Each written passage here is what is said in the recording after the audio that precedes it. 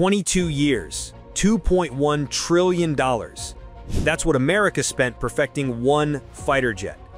Meanwhile, a $400 drone just destroyed an $8 million tank in Ukraine. The F-35 was supposed to dominate the skies until 2070, but by the time it finally got approval in 2024, the war had already moved on. While we poured decades into making the perfect plane, our adversaries figured out how to win wars with technology you can buy online. The future of combat isn't in the cockpit anymore, and we might have just realized it too late. Stay with me, because what happened next forced the Pentagon to rewrite everything they thought they knew about modern warfare. In October 2001, Lockheed Martin won the contract to build America's next great fighter jet. The promise was simple: one aircraft, 3 variants, ready by 2008. It would replace the F-16, the A-10, the Harrier, and the F-A-18. Every branch of the military would get their perfect plane. Fast forward to 2024, that's when the F-35 finally got full production approval. 23 years late, nearly $200 billion over budget. And here's the twist: by the time it was ready, the battlefield had completely changed. Ukraine didn't defeat Russian armor with fighter jets. They did it with drones that cost less than a used car. Iran didn't strike Israeli positions with stealth bombers. They used swarms of cheap drones. The most advanced military in history spent 2 decades building yesterday's weapon, while the rest of the world moved into tomorrow. If you think this matters for America's future, type yes in the comments. Let's go back to where this started, the 1990s. The Cold War was over. Defense budgets were shrinking. The Pentagon had a smart idea. Instead of building different, expensive jets for each service, build one aircraft that could do everything. One design, 3 versions, lower costs, shared parts. It made perfect sense on paper. The Air Force would get the F-35A for conventional runways, the Marines would get the F-35B that could take off vertically, the Navy would get the F-35C for aircraft carriers. Allies around the world were signing up. Britain, Italy, Japan, Australia. It was going to revolutionize air power. In 2001, they said each plane would cost $40 to $50 million. First delivery, 2008. Total program cost, $200 billion. Our military planners, our engineers, our best minds were all in, and they deserved respect for trying. This was supposed to be the aircraft that would keep American pilots safe and superior for generations. The technology was groundbreaking: stealth capabilities, advanced sensors, the ability to share battlefield data instantly with other planes and ground forces. But then reality hit. The vertical takeoff version was too heavy. Engineers had to halt development for 6 months just to redesign it. The stealth coding kept cracking. The software had 8 million lines of code and kept failing.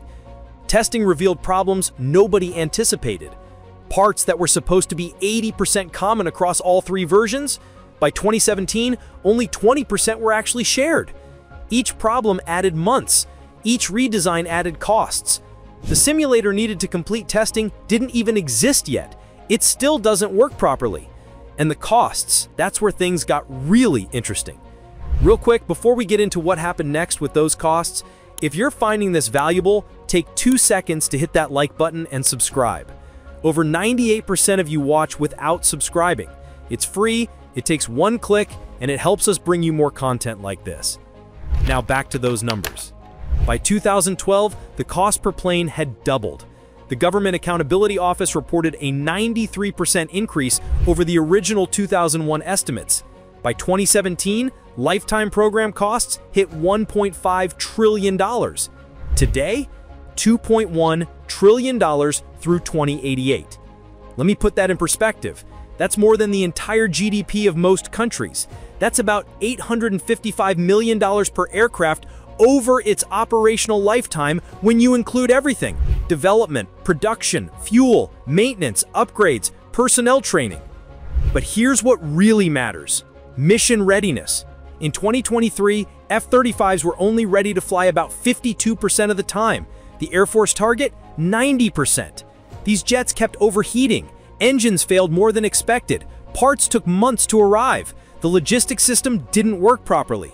And this isn't a criticism of our incredible pilots or the brave men and women who maintain these aircraft. They work miracles with what they're given. These Americans serve with honor and dedication every single day.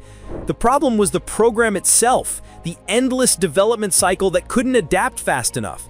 Development was supposed to finish in 2018. It's 2025, and we're still adding upgrades. The Block 4 modernization started in 2018 and now won't finish until 2027.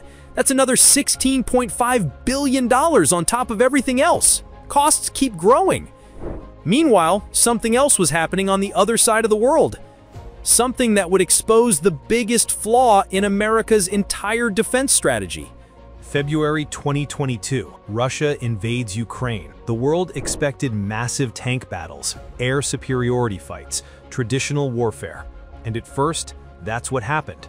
Russia sent columns of tanks. Ukraine used Turkish-made Bayraktar drones effectively, but they were still traditional military equipment. Then, everything changed. Ukraine started modifying commercial drones, the kind hobbyists fly, adding grenades, flying them into Russian positions. Within months, these cheap drones were taking out million-dollar vehicles. Russian FPV drones, costing around $400, started destroying American M1 Abrams tanks worth $8 million each. The math was brutal. One drone destroys one tank. $400 takes out $8 million. By 2024, Ukraine had produced 2.2 million drones.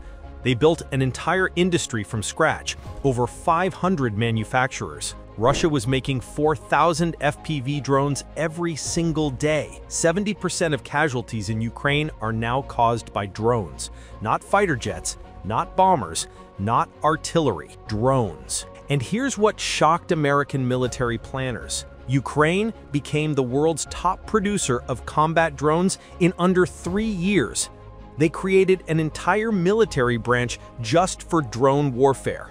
The Unmanned Systems Forces, first country in history to do that. Their soldiers weren't waiting years for new equipment. They were testing, improving, and deploying new drone designs in weeks, sometimes days. Soldiers in the field would suggest modifications. Engineers would make changes overnight. New versions would deploy the next morning. The cost difference is staggering. A Ukrainian FPV drone, $400. An F-35 flight hour, $33,600. One F-35, $80 million minimum. One drone swarm of 200 units, $80,000. And the drones are winning. In June 2025, Ukraine used 117 drones to strike 5 Russian air bases. They hit 41 aircraft, including strategic bombers. Estimated damage, $7 billion. Cost of the drones? Less than $50,000. Pivot point. This is when the Pentagon realized they had a serious problem. America catches up. To their credit, American military leaders saw what was happening. They didn't make excuses, they didn't deny reality. They adapted. That's what our military does best. July 2025, Defense Secretary Hegseth issued a directive.